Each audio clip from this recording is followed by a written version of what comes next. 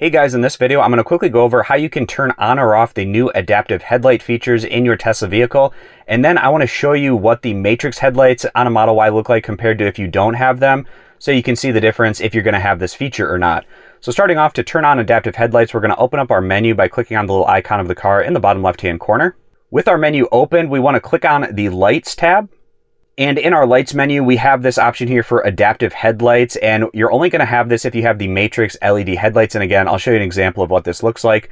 And this will give you the auto high beam and adjusting headlights for curves. So I'm going to take you over to show you what this looks like so you can see the difference. So this is a Tesla that does have the matrix LED headlights, and you can see over here on the side, it has that circle light. That's the matrix LED, and if you have that, then you'll be able to get adaptive headlights.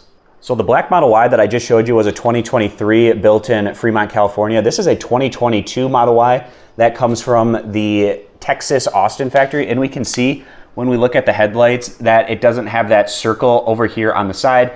And that would indicate that this vehicle does not have access to the adaptive headlights. And when we look in the lights menu of this Tesla, we can see that we don't have those adaptive headlights as an option in this area. So I hope this quick tutorial was helpful, going over how you can turn on or off your adaptive headlights in your Tesla vehicle and whether you have access to this feature or not. That's going to wrap this one up. Subscribe for more Tesla tutorial content. I appreciate you guys stopping by, and I'll catch you back here next time.